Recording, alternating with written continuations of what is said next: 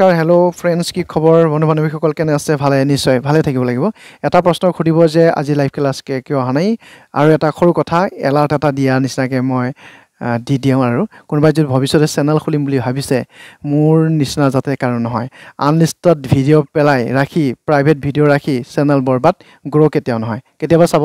million subscriber বাট সিহঁতৰ video' নাযায় মানে ভিউজ কম থাকে এই হিচাপে আহিব পাৰে আৰু প্লাছ কি হয় যেতিয়া নেকি আপোনাৰ সেইখিনি ৰিমুভ হৈ গ'ল কাটি দিয়া হৈ গ'ল চেনেলটোত প্ৰব্লেম বহুত থাকি যায় তাৰ মাজতে নোহোৱা কৰিবৰ কাৰণে লাইভ ক্লাছ আজি যদি এদিন দিছোঁ এদিনে পিছে দিব লাগিব একে লেঠাৰে কণ্টিনিউৱাছলি মই এতিয়া দিব নোৱাৰোঁ কেইদিনৰ পিছত দিব পৰা হৈ যাম বাৰু ঠিক আছে আজি পাৰ্টটো বহুত ইম্পৰ্টেণ্ট পাৰ্ট আৰু ইয়াতে শিকিব লগা কথাখিনি হৈছে মেথছৰ এটা সৰু সুৰা পাৰ্ট আছে আৰু লগতে সৰু সুৰা নহয় শিকিব লগা পাৰ্ট আৰু লগতে ৰিজনিঙো কেইটামান কুৱেশ্যন আছে বহুত ইম্পৰ্টেণ্ট গোটেইকেইটা ইম্পৰ্টেণ্ট প্ৰথমতে আমি মেথছৰ পাৰ্টটোকে লৈ লওঁ গতিকে আমি ইয়াতে মেথছৰ কোনকেইটা কুৱেশ্যন হ'ব পাৰে আমি চাওঁ মেথছৰ এইটো কুৱেশ্যন এই প্ৰকাৰৰ কুৱেশ্যন আমি কৰিছোঁ পাৰিব লাগে সকলোৱে দুটা সংখ্যাৰ যোগফল 96 তাৰে এটা আনটোৰ আধা এটা যদি x হয় আনটো আধা হ'ব লাগিব ঠিক আছে ইহঁত দুটাক যোগ কৰিলে 96 পায় এই কথাটোৱেই প্ৰশ্নটোত কোৱা আছে এইখিনি কেনেকৈ ভাঙো এই দুইটো ইয়াতো আহিব দুইটো ইয়াতো আহিব দুইটো যদি সমান চিহ্ন পাৰ কৰি নিনিয়ে সদায় সেই দুই তলতে থাকিব ৰৈখিক হিচাপত নাহিব নাহিলে xৰ ভ্যালু নোলাব 2 ৰ লগত x 2x হিচাপে আহিব প্লাস মই লিখো ওপৰৰ x লিখিম 2 ৰ লগত এখিনি মাল্টিপ্লাই কৰি দিও 2 9 18 কে 19 এই হৈছে 2 2x x টোটাল কৰি পিছত 3x হিচাপে আহিব 192 হিচাপে মই লিখো 3 এ গৈ পেলাই হৰণ কৰিবই আমি জানো তো হৰণ কৰাটোকে মই এনেকৈ কৰো যে 3 এ একক না যাব 19ক যাব 3 এ 19ক 6 বাজাব 3 6 গুণ 18 19ত 18 সমালে 1 থাকিলে 1 আৰু 2 12 হিচাপে আহিব 3 এ 12ক 4 বাজাব এটো কাটি থৈ আহিব এতিয়া xৰ ভ্যালু ওলালে 64 আপোনাক কি কৈছে ডাঙৰ সংখ্যাটো উলিয়াব লাগে ডাঙৰ সংখ্যা কোনটো এটো হৈছে ডাঙৰ সংখ্যা এটো হৈছে আধা সংখ্যাটো ডাঙৰ সংখ্যাটো ওলাব লগা হলে xৰ ভ্যালু হ'ব লাগিব 64 ইয়াতে দিয়া আছে আমাৰ 64 হিচাপত ডি অপচন থকা আনসাৰটো হ'ব শুদ্ধ আনসাৰ এনেকা কোৱেশ্চন আহিলে আপুনি কোনো যুগতে এৰি থৈ নাই এবাৰ এই টাইপৰ কোৱেশ্চন লগাই আছো এ বি এ 4 দিনৰ কাম এটা কৰিব পাৰে এ অকলে 12 দিনৰ কৰিব পাৰে বি এ কিমান দিনৰ অকলে কৰিব পাৰিব সেই কথাটো কোৱা আছে কেতিয়াবা অকলে আমি দুজনে আপুনি মই অকলে কৰিলো মানে দুজনে একেলগে কৰিলো এতিয়া আপুনি গুছি গল মই অকলে কৰিব লাগিব বা মই গলো আপুনি অকলে কৰিব লাগিব এনেকে হয় কেতিয়াবা আপুনি অকলে কৰি আছিল মইও অকলে কৰি আছিল এতিয়া একেলগে কৰিম এনেকা আমাৰ কোৱেশ্চন থাকে তেনেকা ক্ষেত্ৰত কি কৰিব লাগে এটো চাব যদি অকল একেলগে কৰে দেন আপোনাৰ a + b এই সূত্ৰটো আপুনি মনত ৰাখিব অন্য হাতে যদি অকলে অকলে কৰিব বিচাৰে দেন আপুনি এনেকে কৰিব লাগিব a - b বা b - a এনেকে বুলি আপুনি কামখিনি কৰি লব বা ধৰি লব এটো হৈছে একেলগে কৰা এটো হৈছে অকলে অকলে কৰা ঠিক আছে হ'ব এটো ফৰ্মুলাত পৰিব এতিয়া অকলে কৰা কথা কোৱা আছে এটো ফৰ্মুলাত পৰিব তো চকুমুদি কাম কৰিব পাৰিব 4 আৰু 12 মাল্টিপ্লাই কৰিব 4 * 12 মাল্টিপ্লাই কৰিব লগতে ডাঙৰ সংখ্যাটো বা সৰু সংখ্যাটো বি কৰিব 12 পৰা 4 গলে 8 হিচাপে থাকিব 4 8ক দুবাৰ যাব 2 এ 12 কেবা যাব 6 বাৰ যাব 6 দিনত যদি কৰিব লগা থাকে বি এ অকলে কৰিব লাগিব কেদিনত 6 দিনত 6 এটো 4 হে এটো 6 বি অপচনটো হ'ব তাৰ শুদ্ধ আনসাৰ আৰু ঠিক আছে আমি বুজি পাইছো এতিয়া আমি আহো এই টাইপৰ কোৱেশ্চনটো এটো টাইপৰ বহুতে গণ্ডগোল কৰে সহজ বুলি ধৰি লওক কাৰোবাৰ কাৰণে বহুত টান হৈ যায় আৰু ঠিক আছে এইখিনি আমি স্পেশাল এটা যেটা 0 দশমিকৰ আগৰ ফালে দি প্লে মই কৰি লওঁ 0.01 আৰু নেক্সট 0.001 হিচাপে লিখা আছে তলত আকৌ 1000 দিয়া আছে ইয়াতে আমি যদি মানখিনি এনেকৈ লিখিব লগা হয় চাব পূৰণৰ ক্ষেত্ৰত এইখিনি কি ধৰণে কৰা যায় সংখ্যা 1 গুণ 1 গুণ 1 হিচাপে আপুনি লিখিব টোটাল পূৰণৰ ক্ষেত্ৰত দশমিক কিমান ঘৰত আছে আমি হিসাব কৰিম এনেকৈ 1 ঘৰ 2 ঘৰ 3 ঘৰ 4 ঘৰ 5 ঘৰ 6 ঘৰ আগত দশমিক যাৰ কাৰণে ইয়াকে 1 ঘৰ বুলি ধৰি 2 ঘৰ 3 ঘৰ 4 ঘৰ 5 ঘৰ 6 ঘৰ দশমিক ইয়াতে দিম তলত 1000 এটা দিব লাগিব হৈ গৈছে এইখিনি এতিয়া কথাটো হৈছে দশমিক যুক্ত ওপৰৰ মানখিনি তলটা ধুনিয়াকে পূৰ্ণ সংখ্যা আছে 1000 এটো ইয়াক হৰণ কৰিব লাগিব ওপৰটো এনেই খৰু 1000 যদি ভাগ কৰি দিয়া যায় আৰু বহুত সৰুলৈকে ৰূপান্তৰিত হ'ব এতিয়া এনে ধৰণৰ ক্ষেত্ৰত কি কৰা যায় চাব বিশেষকে ইয়াৰ কামালটোকত 0 ক্ষেত্ৰত কামাল এটা দুটা তিনটা 0 কাটিব পৰাকে আমাৰ একৰ পিছত থাকিলে 0 বিলাক কাটিব পাৰিলো হেতেন এটা 0 নাই কেনেকৈ কাটিম ইয়াৰ কাটা ব্যৱস্থা নাই তিনটা 0 কাৰণে এই দশমিকটো আৰু 3 ঘৰ আগবাঢ়িব যিমান ইফালে আহিব দশমিকটো কিমান মানটো ওপৰৰ মানটো সৰুহে হৈ আহে বুলি প্লে কোৱা যায় অৰ্থাৎ এনেও 6 ঘৰত আসলে তিনটা শূন্যৰ কাৰণে আৰু 3 ঘৰ বাহিলে 9 ঘৰত পৰিব 1 ঘৰ 2 ঘৰ 3 ঘৰ 4 ঘৰ 5 ঘৰ 6 ঘৰ 7 ঘৰ 8 ঘৰ 9 ঘৰ ডট এটো ইয়াতে এই এনসাৰটো হ'ব তাৰ এনসাৰ ক'ত দি আছে 2 ঘৰ দি আছে এটো দি আছে এটো দি আছে নিশ্চয় এটো ডাঙৰ মানটো হ'ব লাগিব 9 ঘৰ আছে না আমি চাও 1 2 3 4 5 6 7 8 9 9 ঘৰ দশমিক আছে দি অপচন থকা এনসাৰটো হ'ব তাৰ শুদ্ধ এনসাৰ আমি এখিনি কথা বুজিব পাৰিছো ইয়াতে কোনে যাতে গৰিবৰি নকৰে ধুনিয়াকে কৰি আহিব যদি কোৱেশ্চন আহে আৰু এনেকা কথাই নাই এতিয়া আহি গৈছো এনেকা এটা টাইপৰ যে 1 স্কয়াৰ আমি পাইছো যে 2 স্কয়াৰ পাইছো তাৰ পিছত 3 স্কয়াৰ পাইছো নেক্সট 4 স্কয়াৰ পাইছো নেক্সট 5 স্কয়াৰ পাইছো আৰু কৰবাত এনেকা স্কয়াৰ যুক্ত বহুত মানলৈ থাকিব পাৰে বা কেতিয়াবা 100 লৈ থাকিব পাৰে স্কয়াৰ থাকিব পাৰে তো আমি স্কয়াৰ নাথাকিলে এনসাৰটো ওলাব পাৰো আগৰ পাৰ্টত আমি পাইছো গতিকে স্কয়াৰ যদি থাকি যায় কেনেকে ওলাম এই কথাটো আমাৰ সূত্ৰ অনুসৰি আমি কামটো কৰিব লাগে যেনে সূত্ৰটো n + 1 ডিভাইড তাৰপিছত আৰু আছে 2n + 1 বুলি প্লে যদি আপুনি কৰা যায় 6 এৰে ডিভাইড কৰা স্কয়াৰ নাম্বাৰৰ ক্ষেত্ৰত সিৰিয়ালি নেচাৰেল নাম্বাৰৰ স্কয়াৰ কৰা থাকিলে এই সূত্ৰটো এপ্লাই হয় ঠিক আছে 1 2 3 4 5টা গতিকে n ত 5 বহাই গৈ থাকক আপুনি এনসাৰ পাব বাট আপুনি যদি তেনেকে নকৰে এই হিচাপে যদি কৰিব বিচাৰে কৰক বহুত সুন্দৰকৈ ওলাব পাৰিব টোটাল নাম্বাৰ কিমান আছে 1 2 3 4 5টা 5 হিচাপে দিয়ক ঠিক আছে 5ৰ তাৰ পিছৰ সংখ্যাটোক 1 এটা বহাই দিব 5 1 কিমান 6 কিমান কলো মই 5 1 6 ঠিক আছে এটা চাও 5 6 কিমান এতিয়া যোগ কৰিব দিছো বাৰে যোগেই হৈ আছে চাব 1 2 3 4 5টা সংখ্যা মই দিলো 5ৰ লগত 1 যোগ কৰিলে কিমান হ'ব 5 1 6 এতিয়া এই দুটা আকৌ যোগ কৰিব লাগে 5 6 11 আৰু সূত্ৰ মতে কিমান হয় 6 এতিয়া আমি 6 6 কাট কৰিলে এনসাৰ পোৱা যাব 5 11 5 15 হিচাপে পোৱা যাব কি কৰিলো সংখ্যা কিমানটা আছে 5টা আছে 5 দিব বাৰু মই 6টা আছে বুলি ধৰিলো 6টা আছে 6 পিছত 1 বহালে 7 হ'ব 6 7 কিমান হ'ব 13 হ'ব ডিভাইডেড 6 হ'ব 6 6 কাটা গলে এটোৰ লগত আমি যে আমি পাব পাৰো হেতু হ'ব তাৰ আনসাৰ 7 91 হিচাপে আৰু ঠিক আছে আমি কথাখিনি বুজিব পাৰিলে আৰু জুজিব নালাগে এটো মতে আনসাৰ একে পাব এটো মতে আনসাৰ একে পাব কৰিলে হল ধুনিয়াকে পাই যাব বহুত ধুনিয়াকে আনসাৰ আহি যায় এতিয়া আমি আহো এটা ৰিজনিং কোৱেশ্চন লকে 9 ৰ পৰা 3 বিয়োগ কৰাৰ পিছত 12 পোৱা যায় 8 ৰ পৰা 3 বিয়োগ কৰিলে 10 পোৱা যায় 7 ৰ পৰা 3 বিয়োগ কৰিলে 8 পোৱা যায় 6 ৰ পৰা 5 বিয়োগ কৰিলে কিমান পোৱা যায় তো মাথা খান্তি এৰি যাও না তো ঠিক আছে অলপ সময় চালে সকলোৱে পাৰে এটো শিকাবও নালাগে বুজাবও নালাগে ব্ৰেইনত অলপ সময় যদি লুট লোৱা যায় সেইটো লুটটো কামত আহি যায় যেনে 9 পৰা 3 গলে 12 টো সম্ভৱ নহয় 9 3 12 বুলি কলে আপুনি ক'ব পাৰে 8 3 টো 11 টো কেলে 11 নহলে 7 3 টো 10 এটো কেলে 10 নহল এনেকে এটা ভাব আহিব তো আমি লিখিম কেনেকে চাব 9 পৰা 3 গলে সচৰাচৰতে 6 থাকে এক যদি ডাবল কৰি দিয়া যায় 12 পোৱা যায় 8 পৰা 3 গলে 5 হিচাপে থাকে একে যদি ডাবল কৰি দিয়া যায় 10 হিচাপে পোৱা যায় 7 পৰা 3 গলে 4 থাকে 4ক যদি ডাবল কৰি দিয়া যায় 8 থাকে তো 6 পৰা 5 গলে 1 থাকে একক যদি ডাবল কৰি দিয়া যায় 2 হিচাপে পোৱা যায় 2 হিচাপে বি অপচন থকা আনসাৰটো ওলাব এখিনি কথা আমি বুজিব পাৰিছো তে এনেকুৱা টাইপৰ কোৱেশ্চন আপোনাৰ দিয়ে গতিকে এখিনি কৰিব পৰা হ'ব লাগিব তো ঠিক আছে এতিয়া কৈছে কি মোবাইলৰ মূল্য দিয়া আছে 112 টকা ঠিক আছে ক্লকৰ মূল্য কিমান হ'ব এটো কথা খুৰিছে এতে এই ধৰণৰ কোৱেশ্চন বিলাক মোবাইলৰ লগত ক্লকৰ সম্পৰ্ক কি আছে এইবিলাকটো মিছা কথা তেনেকা ক্ষেত্ৰত এলফাবেটিক যেটো নাম্বাৰ বা লেটাৰ যেটো নাম্বাৰ থাকে সেই এগেইনষ্ট আপুনি কাম কৰিব লাগে জানে এমৰ স্থান কত আপুনি এমৰ স্থান উলা ওৰ স্থান বিৰ স্থান আইৰ স্থান এলৰ স্থান ইৰ স্থান উলাব পাৰিলে আপুনি আনসাৰ পাব এমৰ ইয়াতে যদি এম লৈকে যায় নাম্বাৰ পাব জানে মই কি কৈছো A B C D E F G H I J K L M তাৰ মানে মই পাই আছো বৰ্তমান 13 হিচাপে পাইছো 12 1 13 13 হিচাপে পাইছো ওৰ ভ্যালুটো কিমান হ'ব মান হিচাপে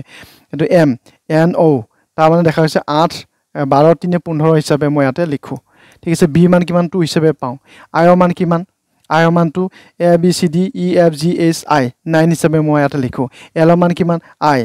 আই জে কে এল তাৰ মানে 12 হিচাপে মই ইয়াতে লিখিব পাৰো ই ভ্যালু কিমান 5 হিচাপে আমি পাব পাৰো ইয়াতে যোগ কৰি চাওক যোগ কৰাৰ পিছতে এটা আমি এটা মানলৈকে আহিব পাৰো যেনে 13 15 টোটাল কষ্ট 28 30 আমি পাই গলো 40 51 56 হিচাপে মই পাব পাৰো টোটাল কৰাৰ পিছত কিমান পালো 56 ইয়াতো 56 ৰ আনসাৰ কত নাই হয়নে নাই ঠিক আছে মানে কি 112 হে হ'ব লাগে কথাটো ইমানখিনি এটা আইডিয়া কৰকচোন বাৰু দুই এটা মাল্টিপ্লাই কৰিলে 1 1 2 নহব নেকি নিশ্চয় হ'ব 56 গোটেইখিনি যোগ কৰাৰ পিছত কিমান পালো 56 ডাবল কৰিলে কিমান পাও 112 পাও ঠিক একে লেখিয়াই ক্লকত আমি আনসাৰ পাব লাগে ডাবল কৰা এটা কথাটো এনেকা হয় চাব এনেকা টাইপৰ কোৱেশ্চন আছিলে নাহিল চাগে কুৱেশ্যনটো কেতিয়াবা প্ৰথমটো ডাবল কৰা থাকে পিছতো ডাবল কৰাৰ পিছত আৰু ডাবল কৰিব লাগে কেতিয়াবা এনেকা হয় হয়তো এটোতে হৈ যাব পাৰে ডাবল আৰু ডাবল ঠিক আছে 2 টাইমছ ডাবল কৰিব লাগে দুবাৰ ডাবল কৰিব লগা থাকে একবাৰ ডাবল কৰোতে কেতিয়াবা এনসাৰ ওলাব পাৰে অপচন দিয়া থাকিব যদি ওয়ান টাইমত আপোনাৰ ডাবল কৰোতে এনসাৰ নোলায় 2 টাইমছ ডাবল কৰিব তেতিয়া এনসাৰ পাই যাব ঠিক আছে আমি এটো 112 পালো এটো লেখতে যাও তো ঠিক আছে এতিয়া আমি এটো লকে যাও সি মান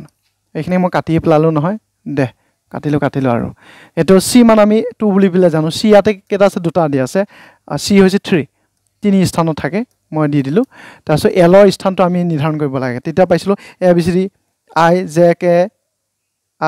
জে কে এল 12 হিচাপে মই পাই গৈছো নেক্সট আমি কে লাগে তাৰছত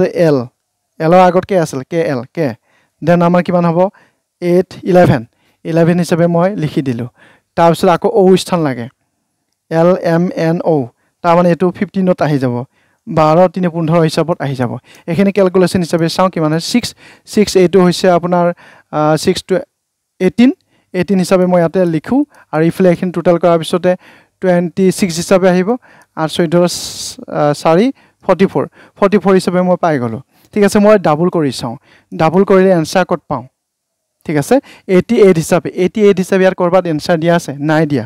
তাৰ মানে আপুনি বুজিব যে আৰু এবাৰ ডাবল কৰিব লাগিব কেতিয়াবা এবাৰ সিঙ্গল ডাবলতে আনসাৰ ওলাই যাব এই প্ৰক্ৰিয়াটো বস্তুটো তেনেকাই ঠিক আছে এনেকুৱা ক্ষেত্ৰত 176 পোৱা গৈ আছে 176 কত পোৱা গৈ আছে 176 হিচাপে সি অপচন থকা আনসাৰটো দিয়া আছে শুদ্ধ আনসাৰ তো আৰু এটা কোৱেশ্চন আছিল এটো নাহিল কোৱেশ্চন দিব লাগিছিল আপোনালোকে কৰিব পাৰিলেহেঁতেন খুব সুন্দৰকৈ ওলাই কেতিয়াবা এবাৰ ডাবল কৰিলে আনসাৰ ওলাই কেতিয়াবা কিন্তু ডাবল কৰিব লাগে ডাবল কৰিব কাৰণে 2 টাইমছ আৰু ঠিক আছে এটো কোৱেশ্চনৰ পিছতে আমি আৰু কোৱেশ্চন লকে আহিছো তো এবাৰ আহিছো এটো টাইপৰ কোৱেশ্চন লকে এবাৰ কি কোৱা আছে বাৰু চাব যদি খেউজিয়া মানে ৰঙা মানে হালধীয়া মানে নীলা মানে কমলা মানে কলা আকাশৰ ৰং কি হ'ব হেতু কথা খুধা আছে আমি পেড ক্লাছত अवेलेबल দি দিলো আমাৰ যিমান কি পেড ক্লাছৰ মেম্বাৰ আছিল গোটেই বিলাকে পাই গল এইবিলাক বহুত আলোচনা হৈ গল গতিকে হিহঁতৰ কাৰণে চিন্তা নাই আৰু বাৰু ঠিক আছে আকাশৰ ৰং কি হ'ব সচৰাচৰতে আকাশৰ ৰং বা স্কাইৰ যেটো কালাৰ থাকে হেতু কি থাকে ব্লু থাকে ঠিক আছে নীলা ৰঙৰ হয় হয়নে আকাশৰ ৰং কি থাকে সচৰাচৰ নীলা থাকে এটো হৈছে নীলা ঠিক আছে মই নীলা লিখি দিলো এই ব্লুটো ইয়াত কোনটোৱে বুজাই আছে হেতুৱে বুজাব আপুনি ইংৰাজী টাৰ্মটোকে বাছনি কৰিলে ভাল হ'ব ইয়াত ব্লু ওয়াৰ্ড বেছি কত পাইছো চাব ইয়েলোৱে ব্লু বুজাই আমাক এটো না লাগে ব্লুৱে কি বুজাই হেতুহে লাগে ব্লুৱে অৰেঞ্জ বুজাই আছে কমলা ৰঙৰ বুজাই আছে ইয়াতে চাওক কত দিয়া আছে তিনি অপচন দিয়া আছে দেন ব্লুৱে কি বুজাই আছে আপোনাৰ অৰেঞ্জ বুজাই আছে অৰেঞ্জ একা সিম্পল আনসাৰ আকৌ বুজি লব আপোনাক খুৰিছে যে কালাৰ অফ স্কাইৰ ৰং কি হ'ব আকাশৰ ৰং কি হ'ব আপুনি বাস্তবিকত ধৰি লওক যে আকাশৰ ৰং নীলা এটো আপুনি জানে আকাশৰ ৰং নীলা ইংৰাজীত ব্লু এটা ব্লুৱে কি বুজাই আছে ইয়াত চাব তা আপুনি আনসাৰ পাই যাব ব্লুৱে অৰেঞ্জ বুজাই আছে কমলা কালাৰ বুজাই আছে সেই হিচাপে তিনি থকা অপচনটো হ'ব শুদ্ধ আনসাৰ এনেকা পালে এই থৈ নাহিব একদম ফটাফট কৰিব তাৰ পিছতে এবাৰ আহিছো এটো লকে ইয়াতে আমাৰ অসম দেশৰ বিষম কথা কিছুমান জড়িত আছে চাব যে যিকোনো কোডিং ভাষাত কোনবা এটা কোডিং ভাষাত ব্যৱহাৰ কৰিছে 256 অৰ্থ ইউ আৰ গুড 637 অৰ্থ উই আৰ বেড 358 অৰ্থ গুড এণ্ড বেড একটা ভাষাতে 8ৰ বাবে কোনটো কোড আহিব 8ৰ বাবে কোনটো আহিব 8ৰ বাবে and E bed good R কোনটো হ'ব পাৰে খুদিছে আমাক আৰু ঠিক আছে ইয়াত আমি কেটা পাইছো কোড চাব এটা দুটা আৰু এটা কৰবাত ঠিক আছে তিনটা ইয়াতে আছে পাইছো আমি এটো 256 এটো এক নম্বৰ বুলি পেলে দি লব পাৰে 256 ত আপুনি পাইছে ইউ আৰ গুড চাব দেই বহুত ধেমেলিয়া বস্তু এইবিলাক ভাল লগা বস্তু আৰু দুই নম্বৰে কি লিখা আছে চাব যে 637 উই আৰ এটো বেড বুলি লিখা আছে ঠিক আছে এটো আমি পাই গৈছো নেক্সট আমাৰ 3 নম্বৰ কি লিখা আছে 35358 বুলি লিখা আছে 358 মানে আছে গুড এণ্ড বেড এটো আছে গুড এণ্ড বেড বুলি পেলে লিখা আছে বহুত ধুনিয়া আপোনাক কি লাগে 8ৰ 8 এতে কোনটো বুজাই আছে এটো লাগে ঠিক আছে আপোনাক খৰাই এটো কমন টাইপত আমি অংক কমন লৈ পাইছো ঠিক আছে ঠিক একে ধৰণে ইয়াত কমন আনিব লাগে যেনে ইয়াতে কমন ইয়াৰ পৰা এটো বিচাৰ কৰিব পাৰে বা এটো লগত এটো বিচাৰ কৰিব পাৰে বিচাৰ কৰি পেলাই আপুনি এনসাৰ হ'ব পাৰে যেনে এই দুটা যদি মই বিচাৰ কৰো হেতু ফালৰ বলা হ'ব ইউ উই আৰ আৰ আৰত আমাৰ কি আছে কমন হিচাপে আছে এটো আমি যাব পাৰো বাৰু ঠিক আছে বেলেগ ফালে যাব পাৰো না নোৱাৰো এটো চাও একৰ লগত তিনি ৰিলেচনটো চাই লওঁ 256 358 256 358 ঠিক আছে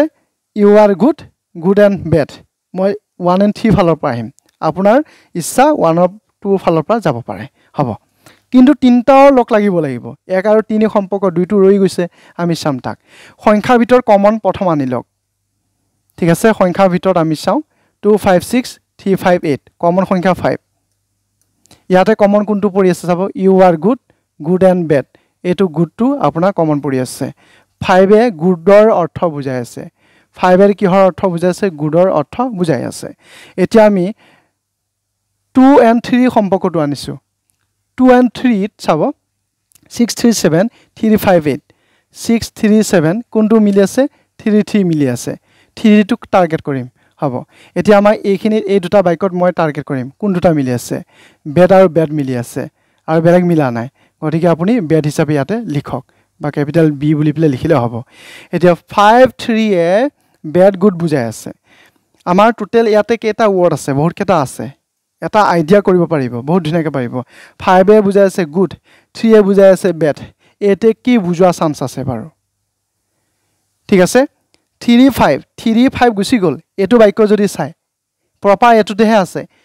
538 সম্পৰ্কটো ইয়াৰহে আছে যাৰ কাৰণে 53 বাদ দিয়ক এটো আপোনাৰ আনসাৰ লাগে লাহে লাহে মই কৈ আছো লাগিলে আকৌ ৰিপিট আকৌ চাব 35 গুছি গল 35 ৰ কি গুছি গল গুড আৰু বেড গুছি গল গুড গুছি গল বেড গুছি গল নিশ্চয় আপোনাৰ এতে কি বুজাই আছে এন বুজাই আছে এ এন ডি এন বুজাই আছে কাৰবা এখিনি বুজিব কাৰণে সময় লাগে ঠিক আছে একো অসুবিধা নাই দুবাৰ চাই দেব এন্ডৰ অৰ্থ এ অপচন থকা আনসাৰটো হ'ব শুদ্ধ আনসাৰ তো ঠিক আছে ইয়াৰ পিছত এটা চাও হেতু মই কৰি আছো নেক্সট আৰু এটা থাকিব হেতু আপোনালোকে কৰি চাব কোনটো হ'ব পাৰে এতিয়া একে লেখিয়া হ'ব এটো আহিছো আৰু কিবা আছে নে এনেকা টাইপৰ নাই তো আহিব লাগিছিল কোৱেশ্চনটো বাৰু হ'ব কিউ পি আৰ এ বেড ৰিচ মেন বুজাই আছে কিউ পি আৰ এ আপোনাৰ বুজাই আছে বেড ৰিচ এটো হৈছে মেন আপোনালোকে যদি কৰিম বুলি প্লে ভাবে এটো কমেন্ট কিবা কমেন্ট কৰি পেলে জনাব আৰু এটো মই কৰি দিলো আৰএসটি কি বুজাই আছে আমি চাও আৰএসটি কি বুজাই আছে গুড পোৰ আৰু মেন বুজাই আছে এটো ঠিক একে ধৰণে কমন সংখ্যাটোই আনি লব ইয়াৰে কমন কি পৰিছে আৰ আৰ পৰি আছে বস ইমানখিনি কথা কি পৰি আছে আপোনাৰ আৰ পৰি আছে ইয়াতে কমন কি পৰি আছে কমন হিচাপে মেন পৰি আছে ঠিক আছে আপোনাক কি কৈছে প্ৰশ্ন যে মেনে কি বুজাব এই দেখুন মেনেছন আৰে বুজাই আছে এনসাৰটো মুখতে পালে বৰ ধুনিয়াকৈ এনসাৰ পাই গল ঠিক আছে মেনে কি বুজাই আছে আৰ বুজাই আছে অথা সি অপচনটো হ'ব শুদ্ধ এনসাৰ এটো ইয়াৰ ক্যালকুলেশনটো একোই নহল ঠিক আছে ভালে হল এনেকা কোৱেশ্চন দিয়ে আৰু কৰিবই পাৰিব লাগিব তো ঠিক আছে এতিয়া আমি আহো এটো টাইপৰ লাগে এটো টাইপৰ বহুত কোৱেশ্চন আহে প্ৰত্যেকটো গ্ৰেডতে আহে যিমান কেটা দিছো গুটেই কেটা গ্ৰেডতে দেখা পোৱা যায় এই চিনডালে মাইনাস বুজাইছে আৰু এই মাইনাসে নে হৰণে এইডালে আকৌ এটো বুজাইছে প্লাসে পূৰণ বুজাইছে পূৰণে প্লাস বুজাইছে বাৰু ঠিক আছে হ'ব যি বুজাইছে প্ৰথম কথা এইখিনি মান উলাব লাগে এইখিনি মই লিখি লওঁ 17 লিখি লওঁ দেন গ্ৰেটাৰ দেন 15 বুলি লিখা আছে -5 into 2 বুলি লিখা আছে মাইনাস প্লাস লিখা আছে 7 আৰু next greater than 9 great into 3 হিচাপে দিয়া আছে ভাল কথা আমি এখিনিকে আমি মান উলাব লাগিব এটা কৈছে গ্ৰেটাৰ দেন চিহ্নডালে মাইনাস বুজাই আছে ঠিক আছে 17 এটো হৈছে মাইনাস দিব লাগিব ইয়াতে -15 হিচাপে মই দিও এটা মাইনাস চিহ্নডালে হৰণ বুজাই আছে মাইনাস চিহ্নডালে হৰণ বুজাই আছে মই দি দিলো ঠিক আছে ইয়াতে পূৰণ চিহ্নে যোগ বুজাই আছে এই জায়গাত মই কি দিম যোগ চিহ্ন দিম আৰু লগতে 2 আছে আৰু ইফলে আকৌ কিবা বুজাই আছে নে প্লাসে আকৌ পূৰণ বুজাই আছে প্লাস চিহ্নডালে কি বুজাই আছে পূৰণ বুজাই আছে প্লাস চিহ্নে পূৰণ বুজাই আছে 7 গ্ৰেটাৰ দিনে আগত যি বুজাইছিলে হেতুকে লিখিব লাগিব মাইনাস আছিল মাইনাস দিও আৰু পূৰণ চিহ্নডালে কি বুজাইছিলে আকৌ এবাৰ চাই দিছো প্লাস বুজাইছিলে মই ইয়াতে দি এখিনি ক্লিয়াৰ কৰিব লাগিব যিয়ে যিটো বুজাইছে সেই মতে মানখিনি বহাই দিওক এনসাৰ পাই যাব আমি এটো নিয়ম অনুসৰি কি বদমাস নিয়ম অনুসৰি বহাই পেলে কামখিনি কৰিব লাগিব বা ব্ৰেকেটৰ কাম নাই ব্ৰেকেট নাই গতিকে ডি মাস হৰণ পূৰণ যোগ বিয়োগ হৰণ পূৰণ যোগ বিয়োগৰ কামখিনি আপুনি কৰিব হৰণ পূৰণ যোগ বিয়োগ এইটো নিয়মেৰে যাব কামখিনি হৈ যাব হৰণৰ কাম আগতে কৰিব এইটো হৈছে হৰণ ঠিক আছে 5 15 3 বাৰ যায় লিখক এটো প্লাস আছে 2 আছে পূৰণ আছে 7 আছে মাইনাস আছে 9 আছে 3 আছে এনেকে লিখক এটা আমি ক্যালকুলেশন কৰিব লগা মানটো এনেকে আহিব যে হৰণ কাম সাফা তাৰপিছত পূৰণ কাম আহিব লাগিব ঠিক আছে 17 মই দিলো 3 দিলো প্লাস দিলো 2 7 গুণ 14 হিচাপে যেটো আহি সেই মতে মই দেখাই দিছো বেলেগ মতে কৰা নাই এটা আপোনাৰ কাম কি যোগৰ কাম যোগখিনি কিলা কৰক 17 যোগ 14 যোগ 3 যোগ বা 17 পা 3 গলে আপুনি এনেকে পাব যোগ বিয়োগৰ এখিনি ভেজাল নাথাকে বিশেষকে হেতু কথা কোৱা যায় 17 বা 3 গলে 14 থাকিব আৰু ইফালে 14 ৰিয়াই আছে ঠিক আছে বা এনেকে কৰিব পাৰি হ'ব দুটা বস 17 পা 3 গলে থাকি গল আমাৰ হাতৰ 14 ঠিক আছে 14 পা 9 গলে থাকি গল 5 প্লাস 3 এনেকে হিচাপে 14 পুনৰ 19 আৰু 3 22 22 হিচাপে আপুনি আনসাৰ পাব 22 হিচাপে আনসাৰ যদি আপুনি দেখা পায় যে ডি অপচন থকা আনসাৰ যদি দেখা পাব গতিকে এনেকা টাইপৰ কুৱেশ্যন আহিব এই থৈ নাহিব প্ৰত্যেক বাৰতে আহি আছে গমে পাইছে সকলোৱে যদি চাইছে আগৰ পাৰ্ট বিলাক তে গম পাবই ঠিক আছে আমি গম পাইছো তাৰ আনসাৰ কি হ'ব এতিয়া আমি আহো এটো টাইপৰ লকে তো এবাৰ আমি বহুত ইম্পৰ্টেন্ট এটা কুৱেশ্যন লকে আছো প্লাস মানে মাইনাস পূৰণ মানে কি ইয়াত দিয়া নাই এটো হৰণ দি দিব ইয়াক আকৌ এনেকে দিয়া আছে হৰণ মানে যোগ এটা চিনে ডাবল বুজাই আছে মানে এনেকা যোগ মানে বিয়োগ পূৰণ মানে হৰণ হৰণ মানে যোগ আৰু মাইনাস মানে হৈছে পূৰণ এটা এইখিনি মানে কিমান হ'ব খুদিছে এইখিনি আপোনালোকক এৰি দিও আপোনালোকে পাৰিব কৰিব কাৰণে ঠিক আছে মই অলপমান আগবাঢ়াই দিও 6 এটো হৈছে 16 ইনটু 2 plus 5 minus 2 হিচাপে দিয়া আছে এখানে আমি মান বহাব লাগে 24 মই বহাইছো পূৰণ মানে কি বুজাই আছে পূৰণ মানে ইয়াতে আছে পূৰণ মানে হৰণ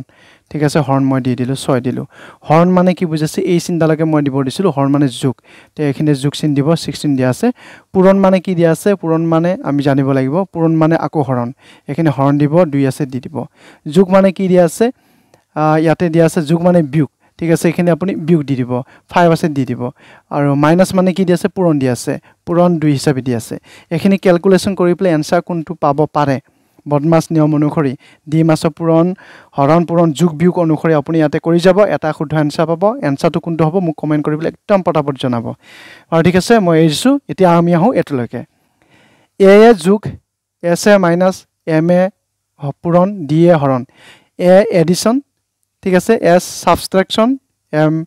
মাল্টিপ্লিকেশন ডি ডিভিজন এই মতে দিয়া আছে এখিনি মান কিমান হ'ব লাগে হেতু খুদা আছে বহুত কোৱেশ্যন ভুল যিখনৰ কিতাপৰ পৰা লৈছে না এটো আপোনালোকে পাইছে চাগে এনেকা কিতাপ যে এক পাগল কৰি দিব এস এটা আছে 1 4 ডি 2 এ 9 এম 1 এই সব দিয়া আছে আমি মান বহাই যাও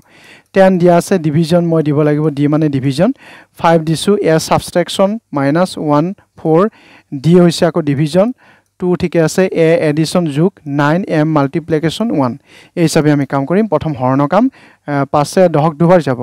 -14 14 হোৱাৰ আগতে মাইনাস দিছো এখিনি আকৌ হৰণ হ'ব 7 বাৰ যাব যোগ 9 এখিনি কাম হৈ গল এটো দিলে 2 এটো দিলে 7 এটো মাইনাস আৰু এটো হল প্লাস 9 into 1 এনেকে আৰু ঠিক আছে এটো 9 গুণ 9 হ'ব 2 - 7 + 9 এতিয়া আমি চাও 2 এ 9 11 11 পা 7 গলে 4 হিচাপে আনসাৰ পোৱা যাব তো 4 হিচাপৰ আনসাৰ কোড দি আছে সি অপচন থকা আনসাৰটো দি আছে শুদ্ধ আনসাৰ তো আহিলে এৰি নি দিব ইমানখিনি কথা বাৰে বাৰে কৈ আছো